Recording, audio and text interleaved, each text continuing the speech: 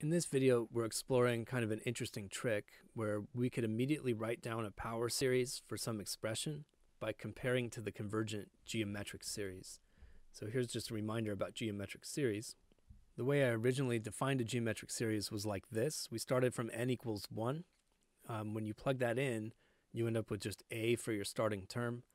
And after that, each term ends up multiplied by r compared to the one before it.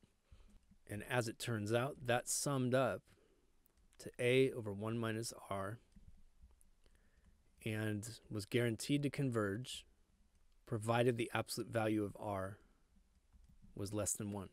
Now, a trick we're frequently going to use here is to shift the starting point of our series. So our series starts out with a term that's just a, and then you plug in n equals 2 and you end up with a term that's a times r, and then a times r squared, and so on and so on. So you can mess with the indices on your series as long as you're producing the same terms. And in this case, I can do it like that. So just verify to yourself that when you plug in n equals 0, you get a. When you plug in n equals 1, you get ar, and so on and so on. All right, now we can use this as a trick for instantly finding power series, provided that we can somehow manipulate things to compare to a geometric series. The first one is just all set up for us. The a is just 1. And then the r is just x. And I can just replace those things in the formula for a geometric series and say that this expression is equal to the sum,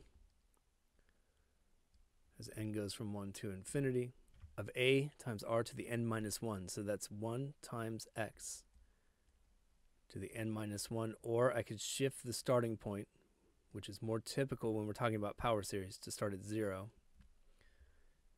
And call this the sum as n goes from 0 to infinity of x to the n. Just verify real quick that those two expressions generate the same exact list of terms. And then I should address when this converges. This converges if the absolute value of x is less than 1. In other words, our interval of convergence is -1 to 1. So this tells us that representing our original expression as an infinite series is valid as long as our x value is between -1 and 1. In the next example, we're finding a power series for just a slightly modified version of this. It looks like a over 1 minus r, provided that r was x squared. So I should be able to rewrite this. Sum as n goes from 1 to infinity. Remember, a is 1, and then r was x squared to the n minus 1. Or, because it's more popular stylistically with power series, I can start at n equals 0 and rewrite it as x squared to the n. It's going to generate the exact same list of terms. And I could clean that up a little and say that that's the sum as n goes from 0 to infinity of x to the 2n. So maybe just to look at this in expanded form to really get across the point of what we've done here. Plugging in n equals 0, I get 1.